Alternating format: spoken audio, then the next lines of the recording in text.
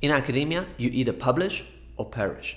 But the thing is that the best Scopus-Indexed journals reject between 70 and 90% of the submitted papers. That's why in this video, I'll show you a proven plan to publishing 3 papers so that you can become a go-to authority in your field, advance your career, and make a real impact with your research without working 60 or more hours every single week, even if you're writing your very first paper. And there are 4 steps to that plan. Each of them builds on the previous step, and we've tested it with over 400 PhD students and researchers at Academic English Now, helping them publish multiple papers in Scopus-Indexed journals. If you want to get these results, it's crucial that you follow these 4 steps in the order I'm going to present them to you. Let's get to the first point. Did you know that most PhD students and researchers work 50 to 60 hours every single week? That's 10 to 12 hours, 5 days a week, or 8 hours every single day, including holidays, Sundays, and your birthday. No wonder that 47% of those PhD students and researchers feel constant stress, and 32% do not sleep well. This is the price most of you are paying for wanting to publish regularly in really good journals. But it doesn't have to be like this. I did my PhD in 3 years with 3 published papers without feeling stressed or without losing sleep and without working weekends. How? Through implementing step 1, long-term planning. You see, the other day, one of our clients on Published Researcher was feeling very stressed. Deadlines were looming, she had too many projects to finish at the same time, and she was just feeling really overwhelmed about everything. It's understandable she felt very stressed. And while this is very common among researchers and PhD students, there is a simple but powerful solution to it. You need long-term planning. First, you need a big, bold vision. What is it that truly drives you? For example, I want to empower researchers to express the scientific ideas with confidence so that they can make a real contribution to science and society. Next, you want to set a big, bold goal for the next 5 to 10 years. Think for yourself, where is it that you want to be in the next 5 or in the next 10 years? For me, I want to help 100,000 PhD students and researchers publish papers in Q1 Scopus-Indexed journals. Now that you have that big, bold vision and you have your big goal for the next 10 years, you need to start breaking that goal into yearly goals. For example, for myself, year 1 could be building the absolutely best service on the planet to help PhD students and researchers publish papers. Once you have your yearly goals, you want to break them down into quarterly goals. And those quarterly goals need to lead directly, step by step, into your yearly goal. Think of them as a staircase, where each step, each goal leads you directly into your final big, bold vision. And then you break up those quarterly and semester goals to monthly goals. And again, the monthly goals are basically like steps on a staircase that leads you to quarterly goals, which then leads you to yearly goals, which then leads you to your big, bold goal that you want to achieve in 10 years. And then you have weekly goals. And then you have daily actions. Again, each of which leads you directly to the monthly, quarterly, yearly, and 10-year goals. And while you're doing this, it's really key to always keep that big, bold vision and goal in your mind, because your mind will love to be distracted and you'll be really, really tempted to take on other projects and do other stuff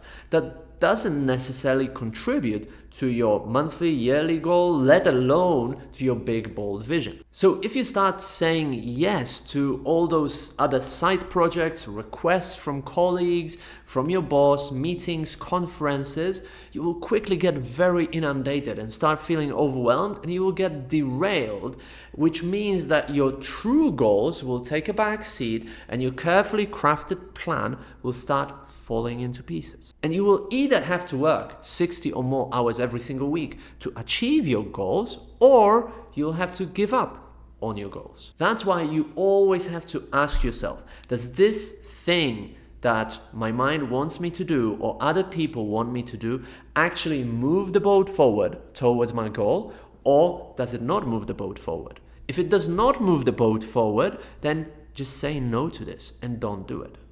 And if it does, then do it. This will allow you to focus on way fewer things, which means that you can work less, achieve your goals faster, and feel happier and more satisfied. Now, the next step has everything to do with cars and how they were produced back in the 20th century.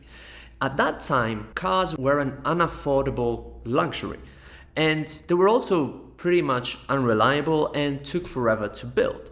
So most people still traveled on horses. But this man, Henry Ford, changed everything. How? He basically created an assembly line that allowed him to produce more cars much faster, make them more reliable, and make them cheaper. And in just 7 years, 1 million Model Ts were produced. Now, you want to think about your research goals and your research topics and your research papers in exactly the same way that Henry Ford thought about cars. What you need to do is standardize the production and create an assembly line for your research topics and for your research papers. And the first step here is to build a pipeline of high-impact research topics. At any given time, you want to have at least 5 high-impact research topics that you can be working on in the future. This is crucial because it will help you with the long-term vision and long-term planning of your research career and your research papers. And if you're curious how you can create that high impact pipeline and find high impact topics regularly, then I've got a free training exactly on that. And to access that training, you just need to head to our free published researcher community. The link is in the description. Then if you go to the classroom, you'll be able to see a training on finding high impact topics and building a high impact topic pipeline. Now that you've got a list of amazing topics that you can work on that will get you published in amazing journals, you need to still conduct these studies and gather the data and do all that. And this is where I think a lot of researchers and PhD students get it wrong, because you might be equating impactful studies with a really complicated methodology that takes forever to carry out. This means that, your data collection process will be really long. You might need to learn some complicated data analysis techniques, which means that everything slows down and you might never publish the papers that you want to publish. But the truth is that you can publish in great journals with a very simple study design. For example, this study was published in a journal that is in the top 10 out of 1,088 journals in language and linguistics. But the methodology for that study is very, very simple. In essence, it involved counting coursebook authors to see which country they came from and which language they spoke as the first language. It's so simple, probably a 5-year-old could carry it out. But it got published in one of the best journals in my field. So when thinking about the design of your future studies, don't overcomplicate it. You want something that's easy to conduct but proven.